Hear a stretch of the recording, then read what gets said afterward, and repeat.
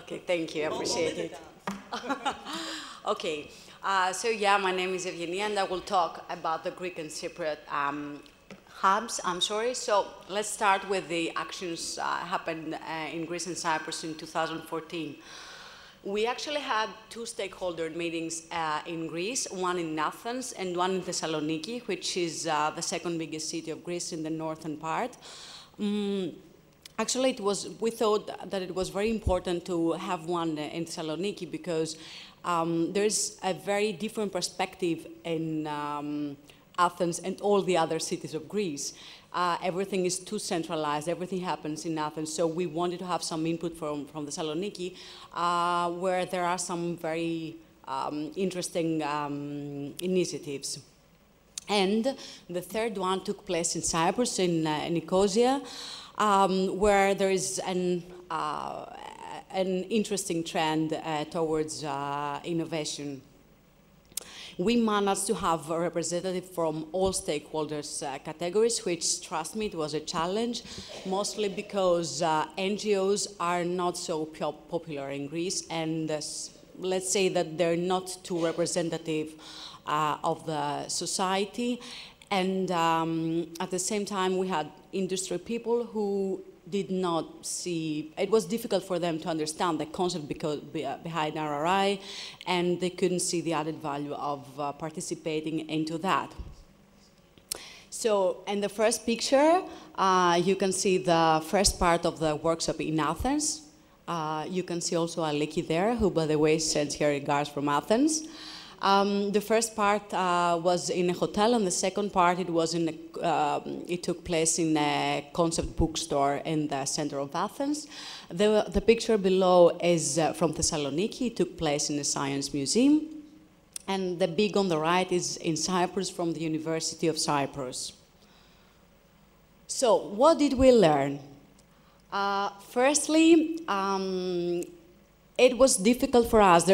Let's start from the fact that in Greece there's no RRI community, so let's say it was even for us difficult to recognize who could participate and who could have important input.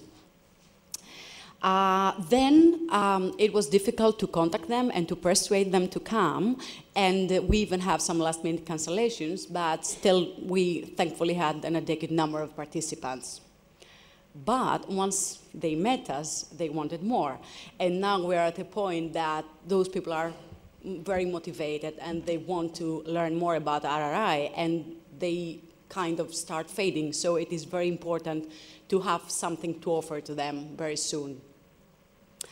Okay, what was also very impressive was how well they started to, they were networking, so different target groups, and we felt that there was a very nice feeling all around, and that they could share the same enthusiasm for the concept presented. And last, what we consider to be very interesting is that, as you all know, Greece and Cyprus, they face severe economic crises, which actually affect any sector, economy, education, research, everything. Universities, especially in Greece, they used to be very introvert and very conservative. And now we see that they start to introduce themselves to the industry just because they have no other choice. And this is at the same time an opportunity. So it is a good timing, we feel. And let's say if we can find something positive about the economic situation right now, is that in both these countries we see that people from the universities, people from research and the academia, they find an opportunity into getting introduced to the society. So about the best practices, these are some things that we believe are important, but we don't feel that we have a super duper best practice, because it's a very new thing in Greece, and a lot of such things start now. So we hope that we will have much better input later. But we had from very local to very big European collaborations. As I said, many are starting right now. And just because it was difficult for us to introduce the, to the concept sometimes, we feel that some of them were very specific. The first one is Women and Girls Go Digital Initiative. It is a public-private actual initiative, and it actually encourages women to